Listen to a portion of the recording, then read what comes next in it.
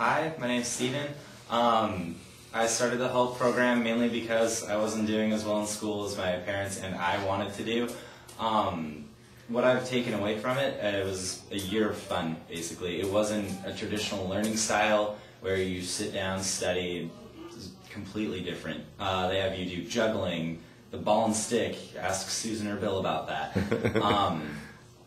And it basically taught myself how to think with both sides of my brain instead of just my right or my left.